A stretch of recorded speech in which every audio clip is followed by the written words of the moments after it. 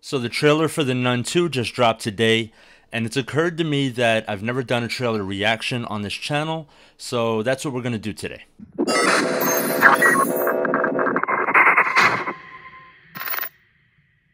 Alright, so today the trailer dropped. We got another chapter in the story of the Nun, another part of the Conjuring universe. I've always liked the character of Valak inside of the Conjuring universe. I've always thought the Nun had potential. I thought Valak was frightening inside of the Conjuring movies as well as one of the Annabelle movies. And I thought the character always had potential to have a really good movie. But the movie we got in the Nun was not good. I've always thought it was a boring movie. It's my least favorite in the entire Conjuring universe.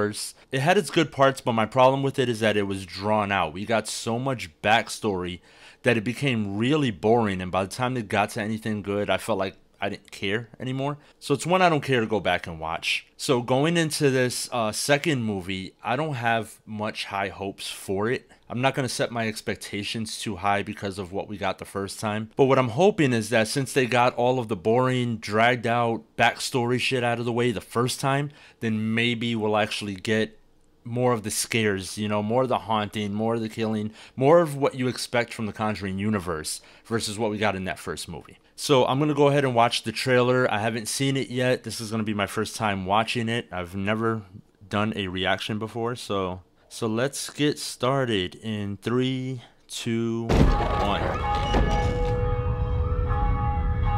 There's something wrong with the school. Something doesn't feel right. Did she play Megan? I don't know, maybe I'm wrong. I think this is girl from Megan. Sophie, what happened? I think there's something here You think? that's not meant to be. Eh. Oh, bugs. Gross. That creeps me out What more did than you anything see? else in the story. I saw a nun.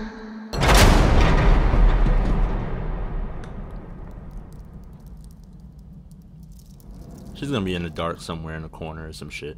They always do this. Yep, it is. Saw that one coming. What'd she do? She's standing there.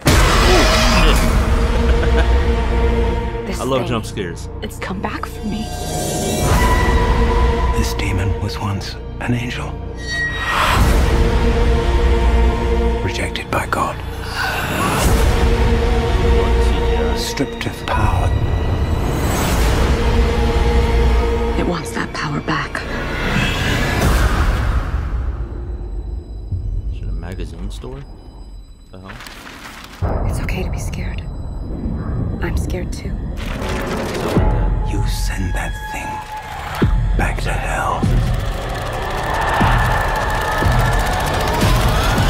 Ooh, I like when they make them float in the air like that. That always creeps me out.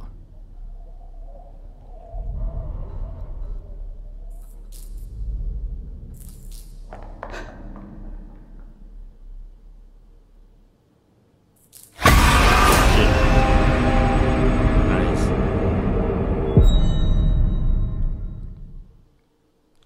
Alright, so that was the trailer. I don't know how to feel. I really don't know how to feel about this one. It looks like we're gonna get less backstory, which is what I was hoping. I'm seeing a lot more of Valak. I think we see more of Valak in this trailer than we did in the entire first Nun movie, so that's a good sign so far.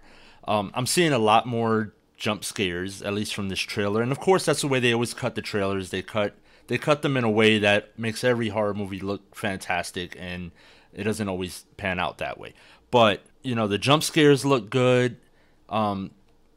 Typical Conjuring universe stuff, the nun hiding in the dark somewhere in the corner, you don't see her till the flashlight goes over. But there was one scene that it went by really quick. I'm gonna put the photo up here so you can see it. But she's floating in the air, and I think that's like the main character, but she's floating in the air, and like there's shit getting thrown around all over the place. And that's the type of stuff that I love from these movies, because that to me is frightening. Like the thought of something you can't see lifting you up off the ground against your will like that, that's the type of thing I want to see. What I don't like is it looks like once again we're gonna get way too much CGI out of this movie, and that was my issue with movies like The Pope's Exorcist, for example. You know, it had potential and it was a good movie, but there was nothing scary about it. And I think that's due to all the CGI. I think that takes away from the scare factor. Like, that's what made The Exorcist really good, was all practical effects. That's why it's still to this day probably the scariest movie. And I've always felt like, you know, production companies, they go into the studio with this mindset when they don't understand their audience, and they say, hey, just pack it with a lot of CGI because that's what scares people. And that's not the case at all. And I think that's going to have an impact on this particular movie. I think it's going to ruin a lot of this movie. But at the same time, you know, it is a Conjuring universe, and hopefully they figured out what they did wrong in that first movie, and they'll come back around this time and give us more of what we expect from The Conjuring, which is a lot of haunting, a lot of death, and all that usual stuff. So that's what I'm hoping for, but at the same time, I'm not going to set my expectations too high going into this film. Of course, I'm going to go to the theater to watch it. I do that with all of the Conjuring movies.